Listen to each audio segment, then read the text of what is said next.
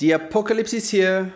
Let's talk about the changes that Unity introduced, and I'll also give you an update on the channel. Unity's new pricing model is pretty awful. They broke the trust of many, their PR is a disaster, and now they are in damage control mode. There are already numerous videos about the subject, and new information keeps coming out every day. There are two big issues. Number one is that it's a radical change of the terms and conditions with retroactive effects. And this broke the trust. It's insane. Number two is that the runtime fee is awful. An installation is not a sale. It is now a cost to the developer, but the player controls that cost. Usually when you market your game, you track what we call user acquisition cost. It is the amount of money that you have to spend to be able to acquire a user. So let's say that you spend 10 euros in advertisements. If with these 10 euros you receive 10 new users, then your user acquisition cost is 1 euro per user. So let's say your game costs 15 euros. Well, 1 euro is gone just to get that user to buy it. So the installation fee goes on top of that, and the worst of all, you have no control about that fee. This reduces trust and creates an uncertainty as to how much you will actually have to pay Unity and what kind of other surprises they will come up with. I'll come back to that uncertainty in a moment. With that being said, I don't even feel it's productive to discuss the pricing table or the fact that if you use certain services, you can negotiate the runtime fee.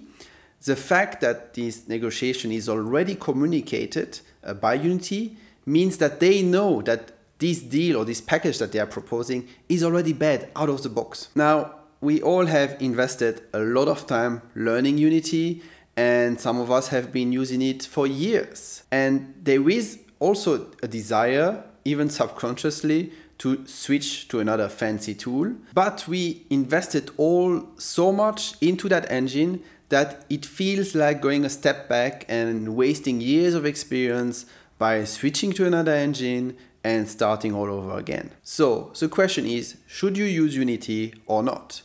I know that for some, it's now a big no-no, but for others, it's more complicated. For me, there are three buckets of use cases: hobby, professional, and business. First bucket, the hobby. You make games in your free time for fun. You release them, or maybe not.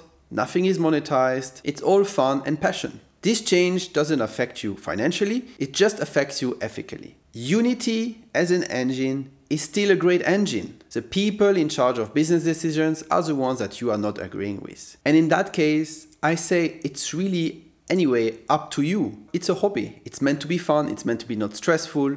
Use really whatever tool you want. It's just a tool to get the work done that you want to create. Now, second bucket is a little bit more serious. Let's say that you want a job in the gaming industry. If you are learning and you are new to the industry, you will most probably be aiming for junior positions. A junior position means that the company will train you to some degree to be up to speed with their own pipelines, their own tools, their internal services, and their general way of working. Often they will be hiring a junior Unity developer, a junior tech artist with experience in this or that engine, and so on. So usually you can enter with zero or little bit of experience. Now the house is on fire.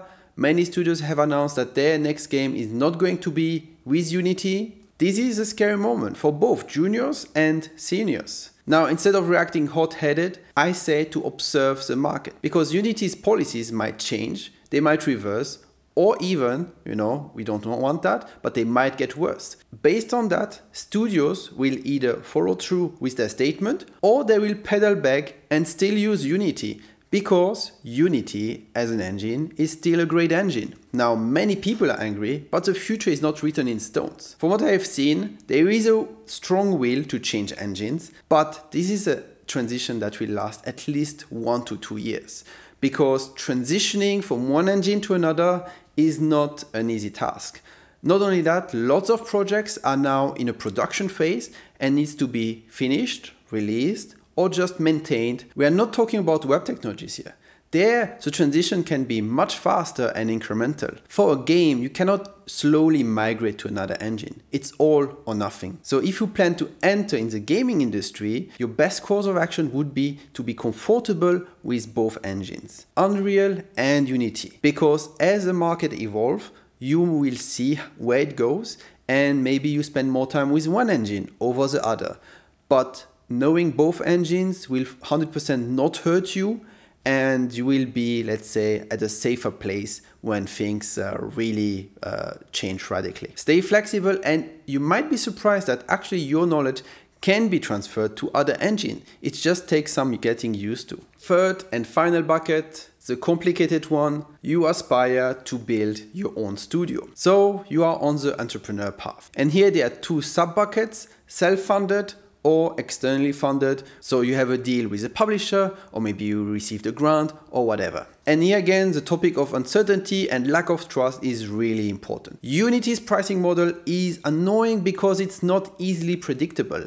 And not only that, there could be worse surprises coming in the future. Now, couple this with the harsh reality of game development, which is that most games flop. Sorry, but those are the statistics. Now wait, there are worse statistics. 20% of businesses fail within 2 years, and the next 45% don't even survive 5 years. So, okay, building a business is hard. Actually, it's not only hard, it's brutal. Is using Unity a good idea from a business perspective? My feeling right now is that if you are growing a business that goes past 200K, 500K, 1 million, 2 million, 3 million of revenue, now it has a new level on uncertainty. It's not clear what you will pay Unity, and it is also not clear if you will be able to negotiate with them custom terms and what kind of other surprises might come along the road. This means that Unity's new pricing model is a problem for successful studios. It is a problem for pitching your game to publishers.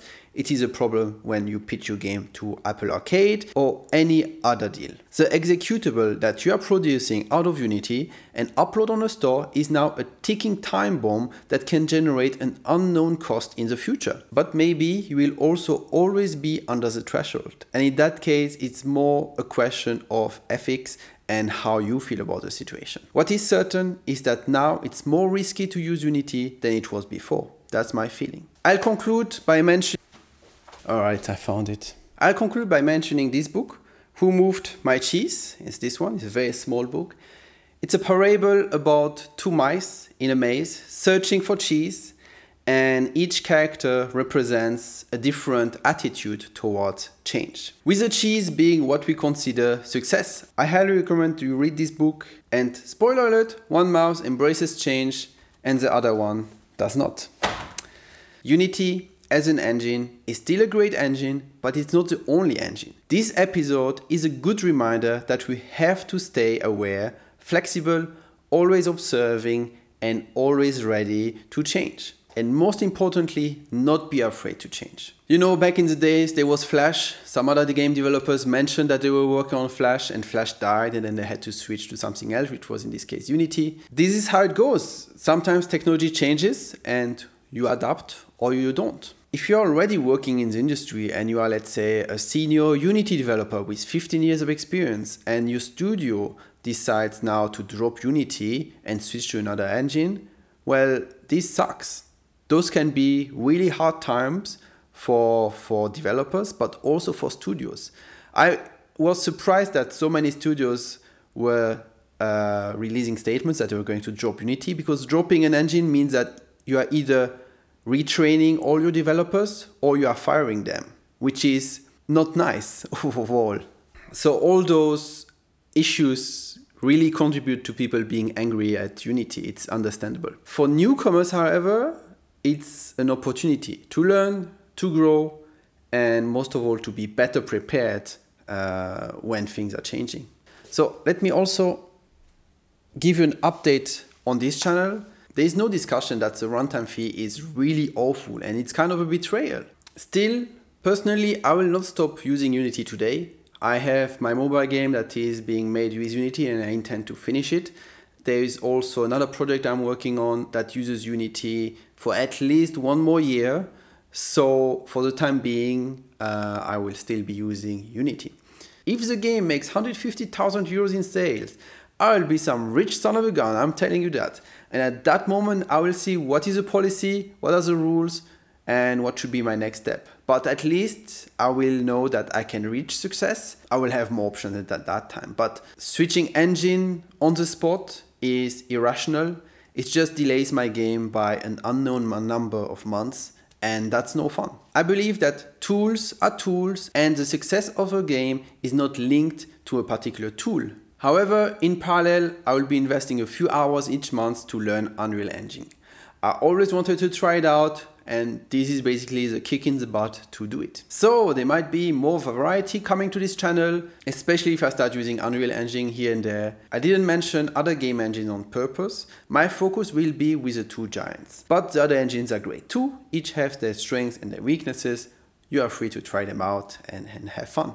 Alright, that was a hell of a week. Be kind, go work on your game, or maybe go learn another engine.